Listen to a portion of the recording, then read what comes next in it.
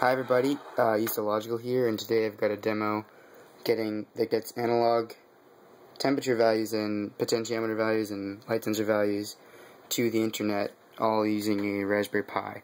So what happens is you get the value from the sensor, which then goes to the ADC, the same connection I put in a schematic on my blog, which then goes to the Raspberry Pi, which is taken by a Python script and put into a mysql document or table, which is then displayed by a PHP file. And so here is the code for all this will be in the description, but here's the PHP file, and that is the address of the server, and that's the name of the PHP file running on the server. And you can see it's empty right now, but when I go to here, this is a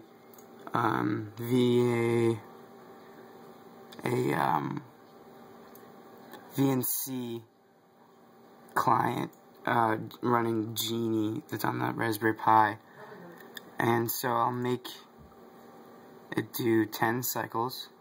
This code will also be on the blog, and post it all to the mysql database, and then the PHP document will render a table with all that data in it. So here we go. I'm going to run this. It should run 10 times once it compiles. Here's a window, and this is just a feedback showing that it is indeed working.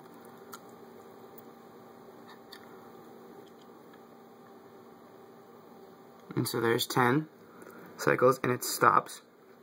Let me go over here. Sorry, the camera. Refresh, and there we go. So those are the values from the so there is the first temperature sensor, there's a potentiometer, and there's the other temperature sensor. And I'll run this again, but this time I'll change the potentiometer, so I'm going to run it, and it should just continue. It'll go like 10, 11, 12, or 10 to 20. Once it starts ticking, I'll go change this. So now over here, twist this potentiometer, and now this is finished. So I'll refresh this, and you should see the table double in length.